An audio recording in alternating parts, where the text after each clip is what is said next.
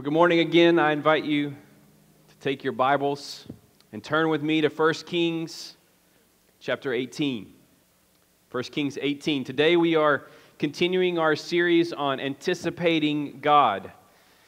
And the title of this message is simply The Supremacy of God. The Supremacy of God. And so at the outset, this is a topic that I confess I feel woefully inadequate to proclaim to you today.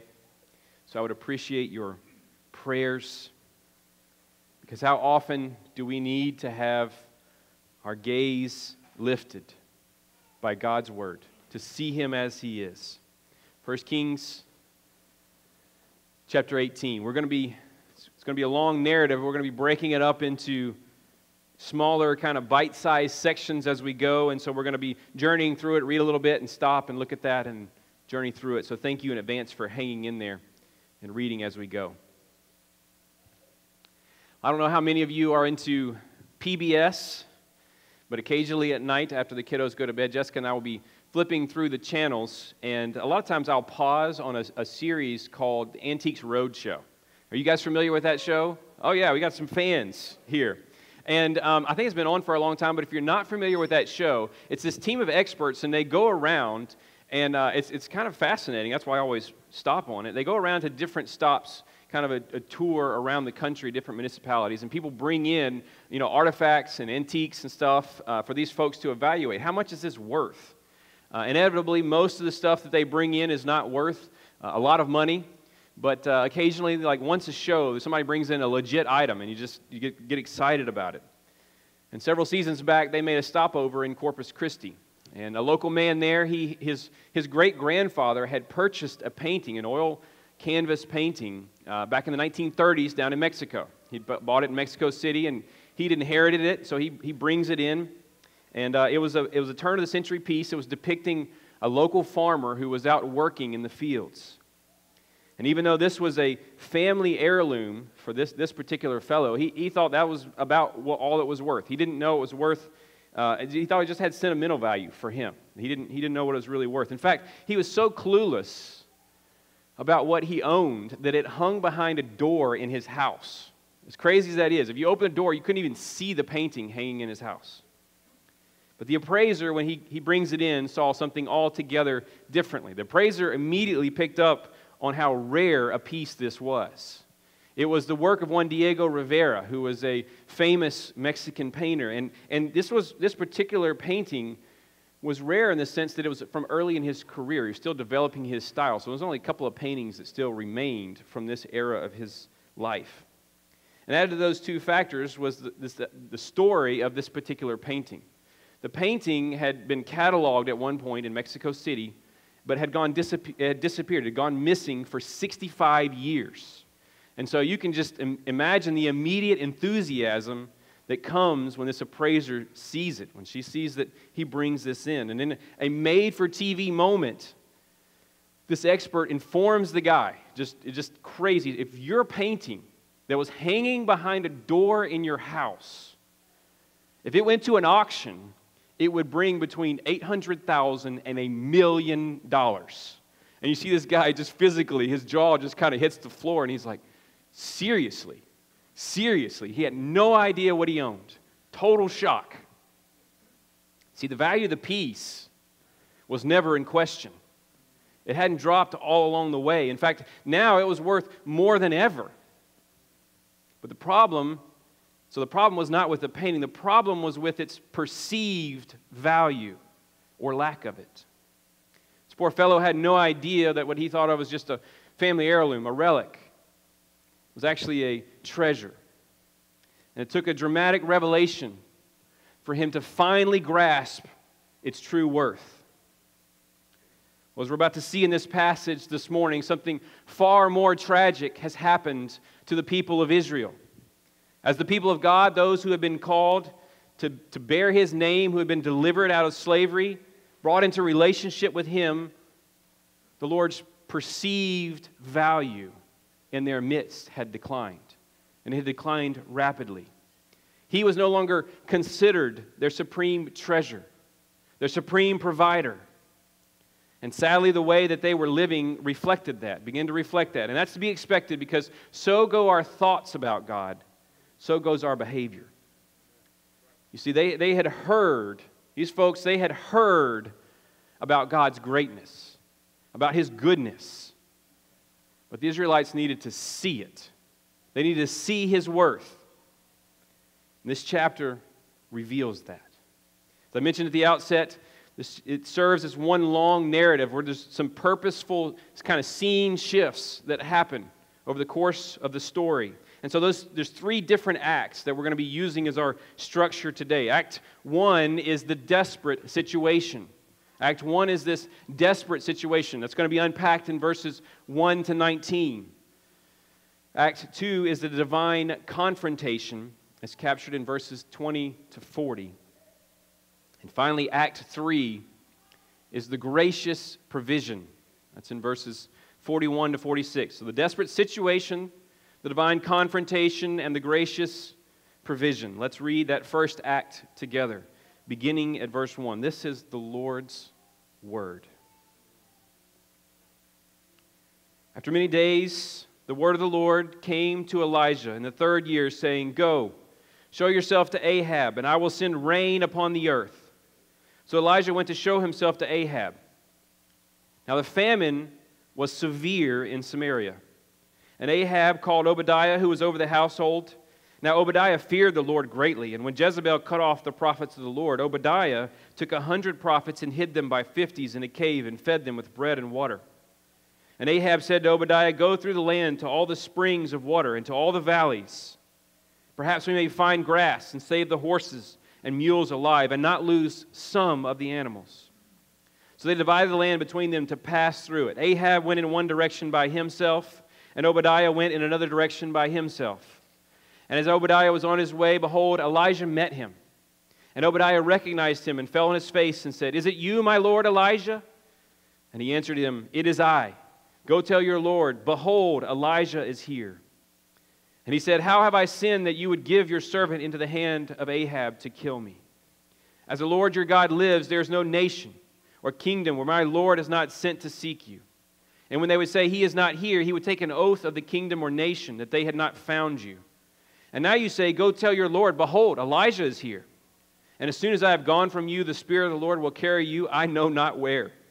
And so when I come and tell Elijah, and he cannot find you, he will kill me. Although I, your servant, have feared the Lord from my youth.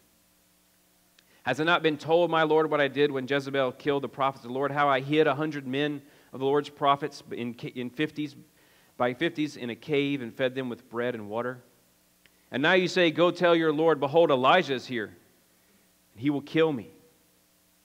And Elijah said, "As the Lord of hosts lives, before whom I stand, I will surely show myself to him today."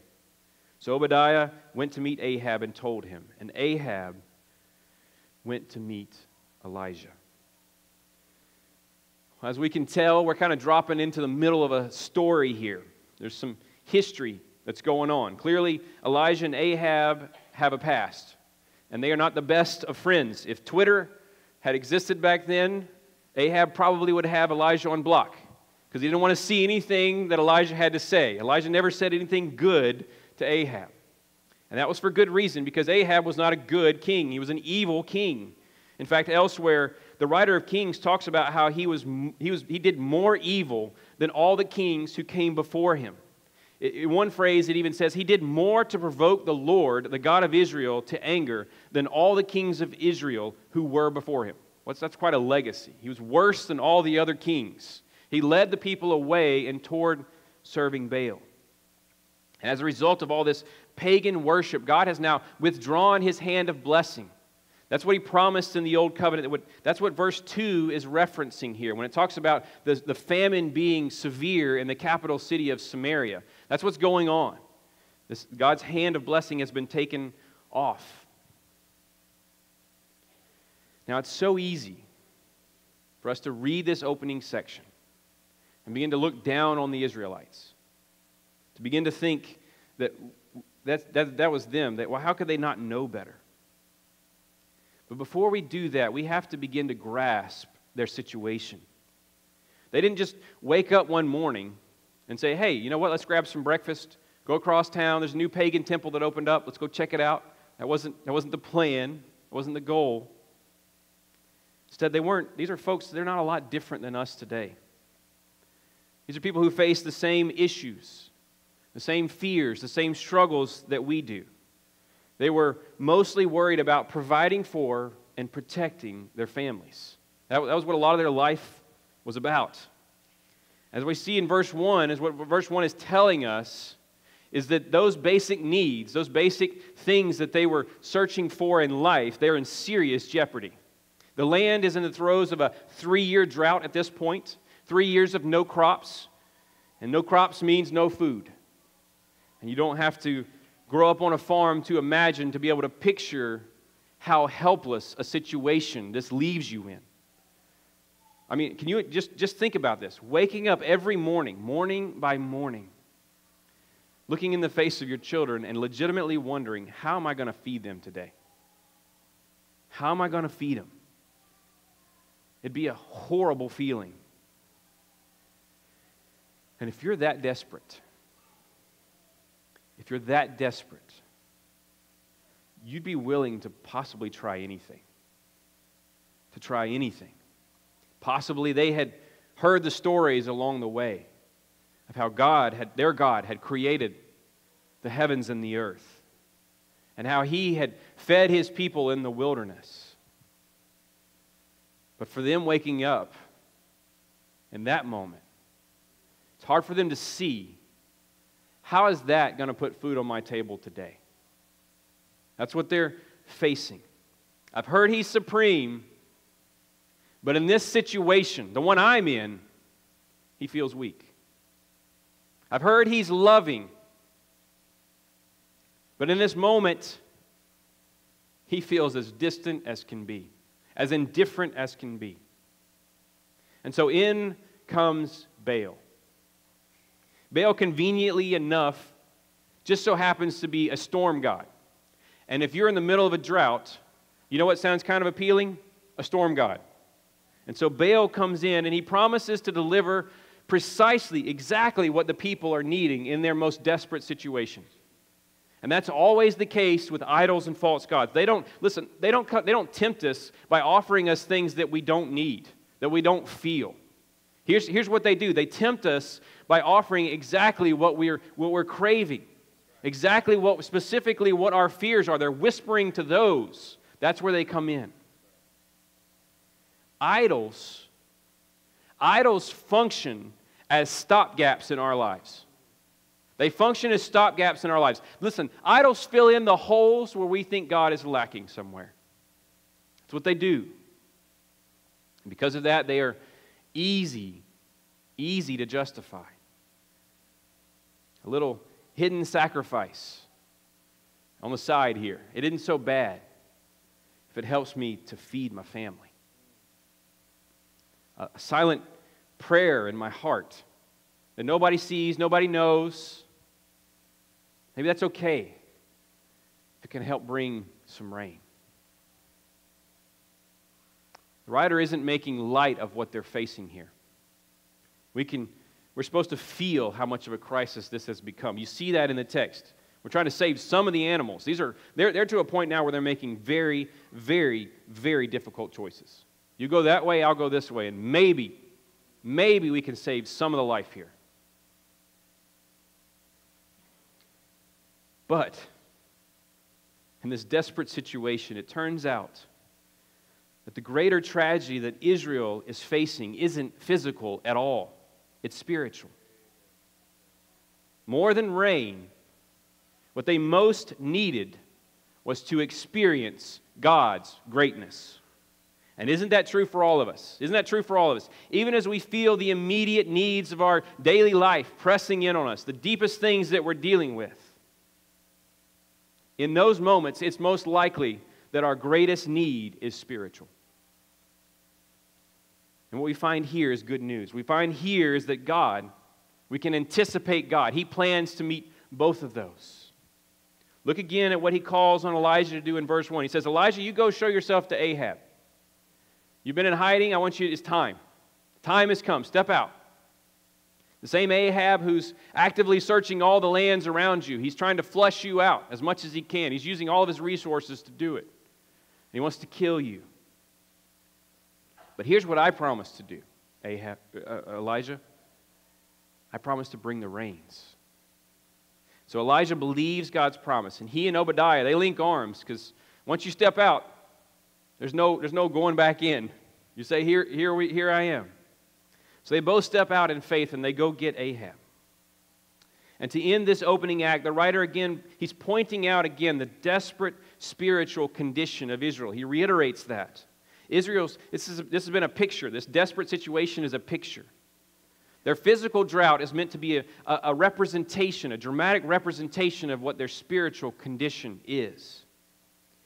He's reiterating that in verses 17 to 19. This is how that first act closes. Read that with me. When Ahab saw Elijah, Ahab said to him, "Is it you, you troubler of Israel?" And he answered, "I have not troubled Israel, but you have, and your father's house, because you have abandoned the commandments of the Lord and followed the Baals. Now therefore send and gather all Israel to me on Mount Carmel, and the 450 prophets of Baal and the 400 prophets of Asherah who eat at Jezebel's table." That's the end of the first act, but we want to keep reading into this second act. We're transitioning into this second act, this divine confrontation. That's Act 2. Beginning in verse 20, the divine confrontation. So Ahab sent to all the people of Israel and gathered the prophets together at Mount Carmel. And Elijah came near to all the people and said, "How long will you go limping between two different opinions? If the Lord is God, follow him. But if Baal, then follow him." And the people did not answer him a word. Then Elijah said to the people, "I, even I only, am left a prophet of the Lord. But Baal's prophets are 450 men. Let 2 bulls be given to us, and let them choose 1 bull for themselves and cut it in pieces, and lay it on the wood, but put no fire to it. And I will prepare the other bull, and lay it on the wood, and put no fire to it. And you call upon the name of your God, and I will call upon the name of the Lord. And the God who answers by fire, he is God." And all the people answered, "It is well spoken." Then Elijah said to the prophets of Baal, "Choose for yourselves 1 bull and prepare it first, for you are many. And call upon the name of your God, but put no fire to it." And they took the bull that was given them, and they prepared it, and called upon the name of Baal from morning until noon, saying, "O Baal, answer us." But there was no voice, and no one answered. They limped around the altar that they had made. And at noon Elijah mocked them, saying, "Cry aloud, for he is a god. Either he is musing, or he is relieving himself, or he is on a journey, or perhaps he is asleep and must be awakened." They cried aloud and cut themselves after their custom with swords and lances until the blood gushed out upon them. And as midday passed, they raved on until the time of the offering of the oblation. But there was no voice. No one answered. No one paid attention. Now again, the context is striking here. Mount Carmel is where Baal was supposed to reside. That was his home turf. That's where he set up shop. And so what we see here is that Elijah is volunteering. He's forfeiting the home field advantage. He's volunteering. He's handing it over to them. And he's doing that for a very important reason, because he wants the Israelites. This is why he does this. He wants the Israelites to see that their God is not like the small deities that their minds can conceive of. That's why he's doing this. He wants them to see that your God transcends any box that you want to put him into. And location is just the beginning of this. This text is, imagine this scene. Imagine what's going on here. This is on Baal's mountain. The ratio is literally 450 to 1. And Elijah, he even gives them first crack at it. He says, "You guys go ahead. Take as much time as you want." See what's happening here. See what he's doing. He's giving Baal voluntarily in front of everybody. He's giving Baal every conceivable advantage.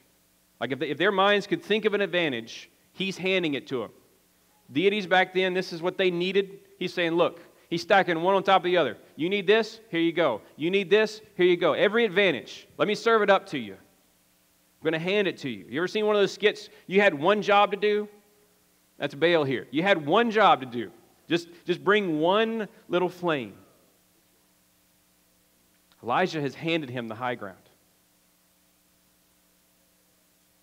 His prophets, Baal's prophets, have done 99% of the work. In fact, they've worked all day, and even to the point where they've begun to slash themselves in this gruesome ceremony. And all they're asking for, your name's on the line here, Baal. Your reputation's on the line.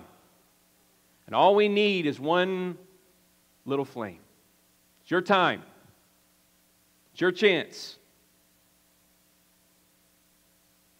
But you see, here's the problem with false gods. They're good at promising. They're good at whispering in our ears in our desperate situations. They're good at talking to us in the darkest moments. They're good at trying to pull us away. But even after we've done all the work and they've been given every advantage, they can't deliver. They write a lot of checks. Not one of them's cashable. And if this so-called storm deity, he can't consume a single sacrifice in his own temple, how in the world is he supposed to bring rain? The rains that we so desperately need. It's a stunning scene. Even with his people bleeding before him, Baal's incapable of answering. And it ends with this damning summary in verse 29. Listen to this. As midday passed, they raved on. They raved on until the evening, but there was no voice. No one answered, and nobody paid attention. Nobody there. What a horrifying realization. The God that you've hoped in, he's either powerless, he's not there, or he just doesn't care. That's what you're left with. And yet then comes a wonderful contrast. Compare this pathetic poverty of Baal to the glorious richness of the true and living God. That's what verses 30 and 35 are unpacking for us. Read that with me.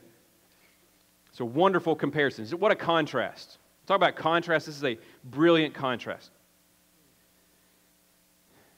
All right, they've had their turn.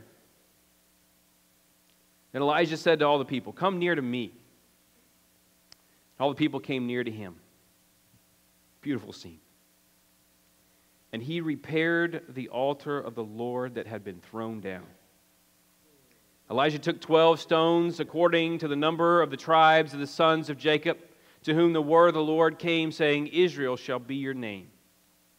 And with the stones he built an altar in the name of the Lord, and he made a trench about the altar, as great as would contain 2 seahs of seed.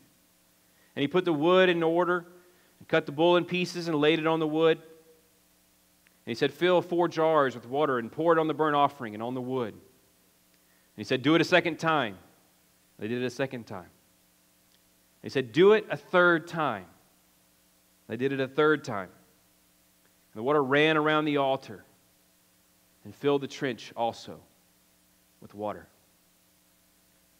First, we see that Elijah has all the people come near to him. Come get a front row seat. Come see.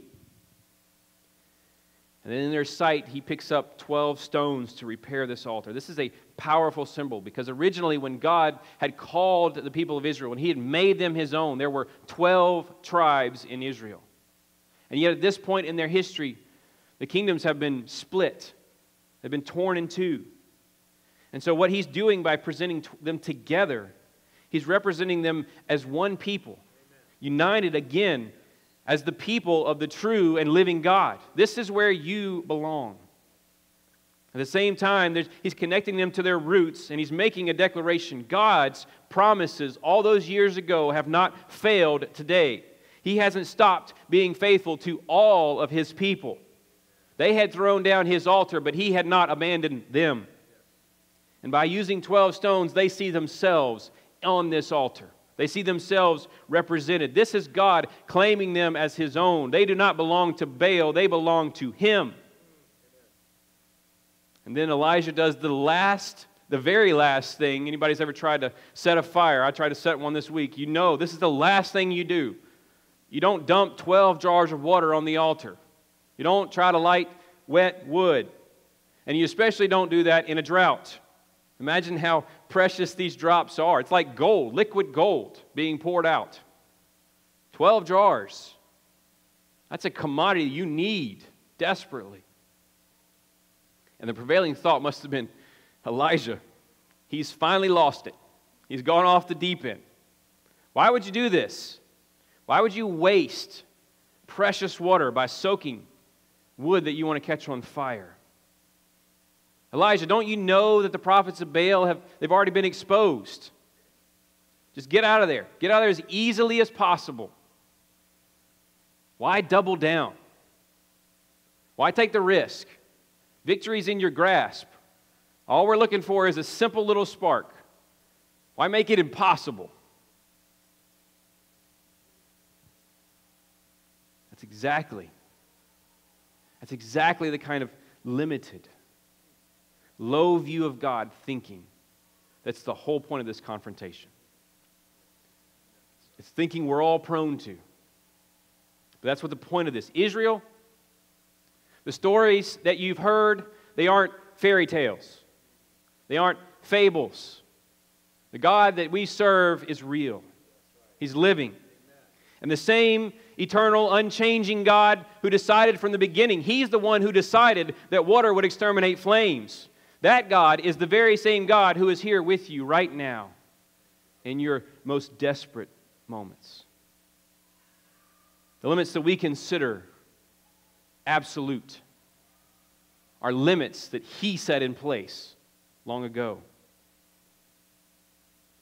He laughs at what we consider impossible.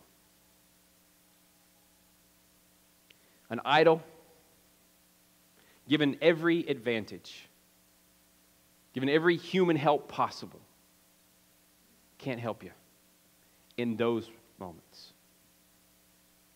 But the true God, the living God, given every disadvantage, remains unhindered. He remains unhindered to save you. They're a blip. What's a mountain to us is a blip to Him. He remains unhindered, and He remains unhindered to save you to the uttermost. God alone is supreme, and God alone has no limits. And to make that point explicit to the people, look at how He addresses the Lord in verses 36 and 37. I love this prayer from Elijah. And at the time of the offering of the oblation, Elijah the prophet came near and said, O Lord, God of Abraham, Isaac, and Israel, let it be known this day that you are God in Israel, and that I am your servant, and I have done all these things at your word. Answer me, O Lord, answer me, that this people may know that you, O Lord, are God, and that you have turned their hearts back. It's the whole point. That prayer right there is the whole point of this divine confrontation. This is not ultimately a confrontation between Elijah and the false prophets. This is a confrontation between God and anything else that attempts to be God for His people. He alone is the God of their fathers. He alone is the God of the rains, and He alone is the sovereign Lord that they must turn to. And we have to appreciate just how wonderful storytelling is here. Once the people hear that prayer, once they hear those words, and that's what's ringing in their ears, and they're leaning in to see what's going to happen. The stage is set. Now the Lord's name, the Lord's reputation, with soaked wood in front of Him, is on the line. Look what happens in verse 38. Then the fire of the Lord fell and consumed the burnt offering and the wood and the stones and the dust and licked up the water that was in the trench. And when all the people saw it, they fell on their faces and said, "The Lord, He is God. The Lord, He is God." And Elijah said to them, "Seize the prophets of Baal, let not one of them escape." And they seized them, and Elijah brought them down to the brook Kishon and slaughtered them there. Listen, not a second too late and not a moment too soon, this fire falls. And it doesn't just consume the sacrifice. That wasn't enough. It consumes everything, even the water that's in the trench. The response of the people is immediate. The Lord, He is God. The Lord, He is God. Here's the moment that they desperately needed.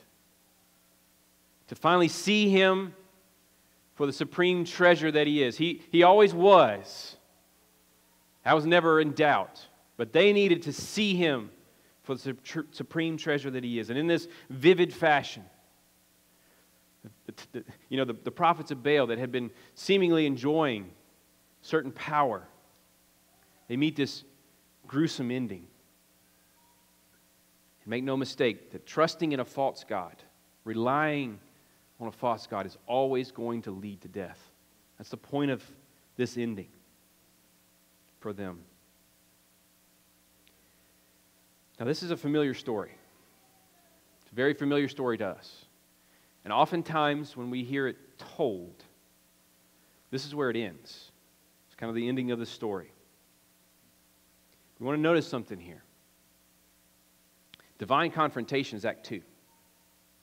But that's not where 1 Kings 18 ends. Do you see that? This is a crucial piece here. The writer wants us to pick up on something. See, Act 3 is actually the greatest news in this story. Act 3 is God's gracious provision. Read that with me in verses 41 to 46. This is after all this happens. Elijah said to Ahab, "Go up, eat and drink, for there is a sound of the rushing of rain." So Ahab went up to eat and to drink, and Ahab and Elijah went up to the top of Mount Carmel, and he bowed himself down on the earth and put his face between his knees. And he said to his servant, "Go up now, look toward the sea." And he went up and looked and said, "There is nothing." And he said, "Go again 7 times. And at the 7th time he said, "Behold, a little cloud like a man's hand is rising from the sea." And he said, "Go up, say to Ahab, prepare your chariot and go down, lest the rain stop you." And in a little while the heavens grew black with clouds and wind, and there was a great rain. And Ahab rode and went to Jezreel. And the hand of the Lord was on Elijah, and he gathered up his garment, and he ran before Ahab to the entrance of Jezreel. Here in these last 6 verses, the stunning flow of this story kind of comes into focus. This has been where things were headed all along. God's promise at the outset, the promise that kick-started this whole thing, it wasn't to bring fire, it was to bring rain. You notice that promise is what bookends this story. It's easy to miss sometimes because the middle is so dramatic. But the bookend, what God's talking about here, what He promised, is to bring rain. So the story is not complete till God does what He said He would do in verse 1. And God doesn't just bring little drops. He doesn't bring a sprinkle.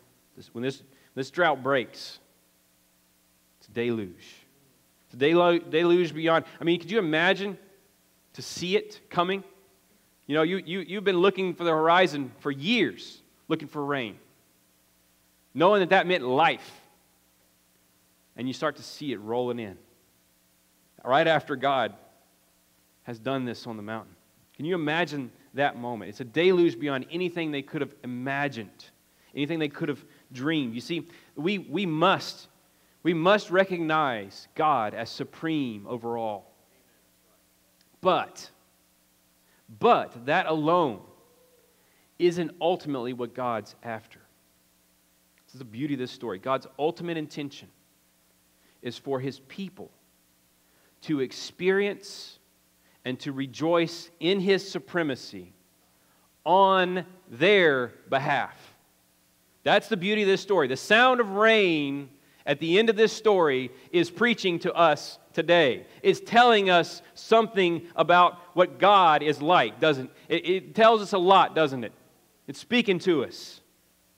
God is supreme, and He exercises all of that supremacy on behalf of His people. That's the glory of this story. He alone will bring the all-consuming fire, and He alone will bring the life-giving rains. There is no limit to His power, and there is no limit to His goodness. And church, how we need to realize both of those things today, don't we? Because while we live in a modern world, our worries, our fears, our needs, the deepest ones haven't really changed all that much in the last 3,000 years.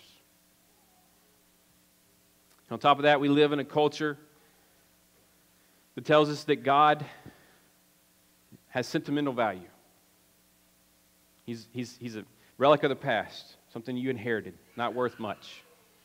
Maybe He comforts you along the way, that's helpful. But when it comes to dealing with life's real issues, He's at best irrelevant. He's relegated to the sideline while we have all these other solutions, ways of fixing it. And especially when we face desperate situations, how easy is it for us to be pulled towards one of those solutions? Something other than God to trust in ultimately. Not that those aren't helpful along the way, but to ultimately trust in. Pulled towards something or someone that promises to fill in the gaps of God's power and His care in our lives. We're all prone to limp along like the Israelites, stuck between two opinions of who is worthy to reign supreme in every area of our lives. So the question comes to us. Is there an area of life where you're hobbling this morning?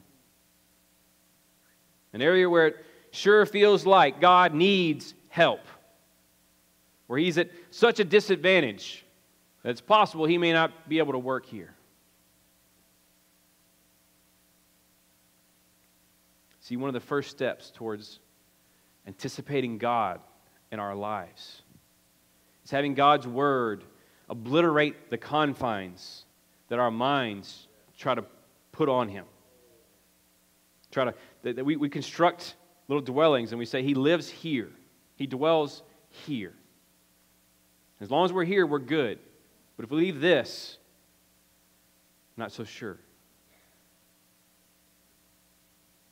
This kind of thinking doesn't allow us to anticipate God, anticipate what He's going to be doing, anticipating Him being at work. See if you can relate to this kind of thinking, the smaller, low view of God thinking. See if you relate to this. God's supremacy is confined to my quiet time. He feels very powerful in that location with my cup of coffee in the morning. When I walk through the doors of my office. In that moment, He sure seems to be back there. Seems to be weaker. God's supremacy it's confined to those months when the dollars and cents add up at the end. But when the numbers don't exactly work out, not sure if He can quite overcome that. God's supremacy is confined to those moments in my marriage when all seems to be going well.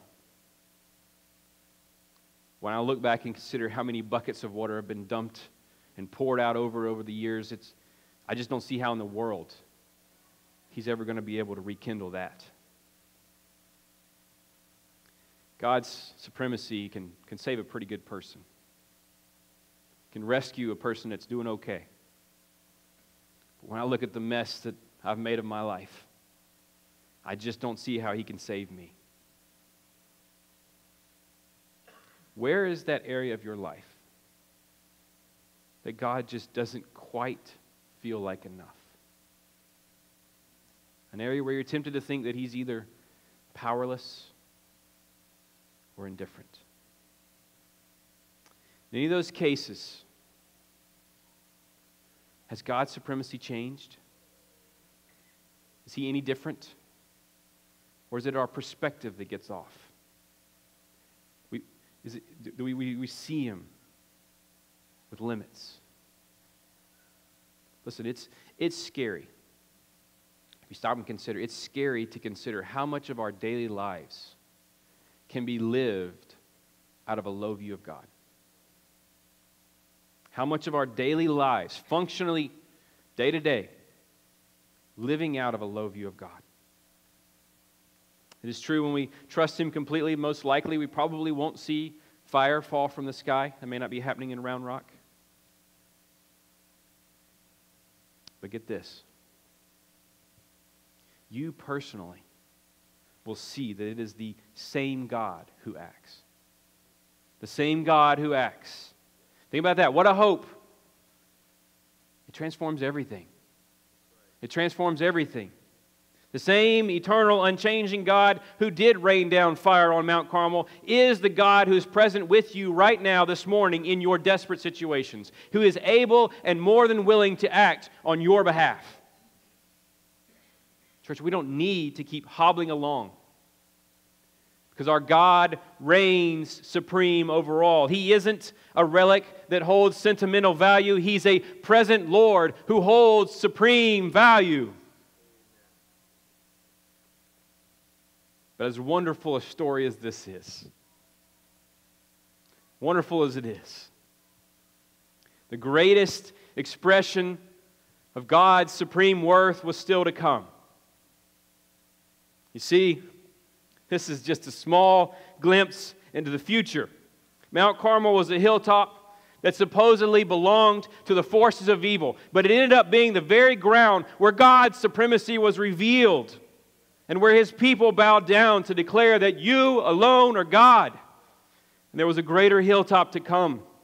And this hilltop looked like it belonged to the forces of evil too. On this hill, the odds were overwhelmingly stacked against God. In fact, He willingly took on every possible disadvantage, even to the point of taking on our sin and our suffering and our very death.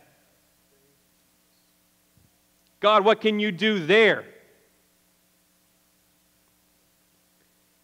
And yet on this hilltop, every single one of His people was represented. Those of us who had turned our backs on Him. Those of us who had thrown down His altar in our lives. And on this hill, the greatest display of God's supremacy was revealed for all to see. Here it wasn't a bull that was consumed.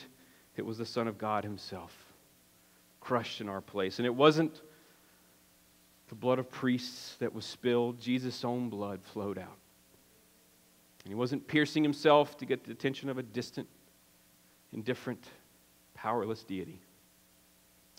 It was God Himself in the flesh, come near to be pierced for our transgressions. You see, Golgotha was the greatest divine confrontation of all time. And it proved once and for all the Lord God reigns supreme. It's one thing to hear the story of God's worth. It's another thing altogether to see it. Listen, the only thing that will finally unite our heart, pull us back from that divided opinion, the only thing that will do that is coming near to this hill to see God's supremacy on display for us in the broken body of Jesus Christ. And it's here that we as God's people have our hearts turned back to Him. It's here where we fall on our faces and we declare, the Lord, He is God. The Lord, He is God. Church, we were in this desperate situation. Whether we felt like it or not, we were there, without hope, facing certain death, starving spiritually. But in His wonderful kindness, God made a promise, and He has kept it. God's gracious provision in Christ is a deluge beyond anything that we can imagine. And so I don't know the situations that everybody is facing here this morning. I don't know what Thanksgiving brought up for you. But God does. And even as you may be desperately scanning the horizon right now, looking to see, are there any clouds yet? Come close. Even as we wait, come close and see this treasure beyond price. Bow down in worship and experience the supremacy of God for you. Freely find in Him your all in all. Because He alone has no equal. And it's from our knees that as we listen closely, we'll start to hear the sound of rain. Let's close in prayer. Lord, what a gift. What a gift is your word to us. Lord, if we did not have your word, Lord, we'd be left with our own conceptions. We'd be left with our own interpretation, with our own understanding. And we would be desperate. And yet, Lord, you reveal your supremacy, not just for these folks thousands of years ago. You reveal it for us this morning. Lord, we as your people, Lord, what a joy it is to gaze on your supremacy for us, to see your grace poured out. Lord, I pray if there's anyone specifically here today dealing with that desperate situation, not knowing where to turn, feeling like they're fallen and they don't know what to grab a hold of. Lord, I pray that this morning they would experience and see your infinite worth, your supremacy, that you reign supreme. And you use that supremacy to become a man and die in our place. What a gift to know you through your Son. Lord, I pray this week that we would turn our eyes to see the Lord Jesus Christ. In His name we pray.